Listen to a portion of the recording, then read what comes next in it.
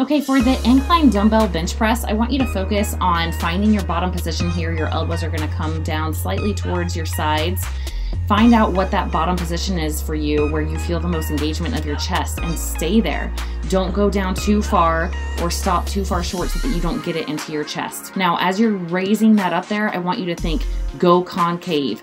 Push your back, like where your chest is, push your back into the pad as far as you can. You can see here I'm testing out my range. That is a great way to start out or finish to keep that range of motion in mind.